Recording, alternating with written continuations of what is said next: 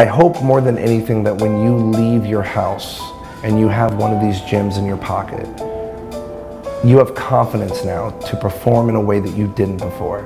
You have confidence to walk up to somebody. You have confidence to know that something's going to work, even when you failed miserably so many times. Because that's really what it's all about, is being a magician, is being bold. Being bold with methods, presentations, sleight of hand, using all these things, combining together gimmicks and sleight of hand, learning the craft. We want you to be a better student more than anything, and that's why I created the Bold Project. That's why it's a different project than anything else. And speaking of anything else, there's things on this DVD I know that you didn't think you'd ever see on a Magic DVD. This is not your traditional DVD.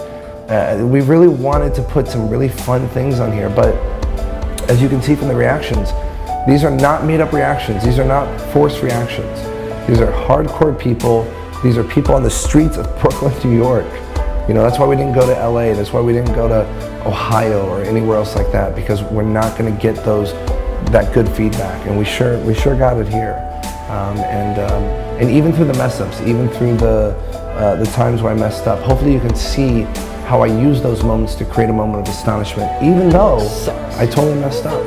So be bold, be confident, go out there, perform, and be the best magician you can possibly be, because you owe it to them, not you.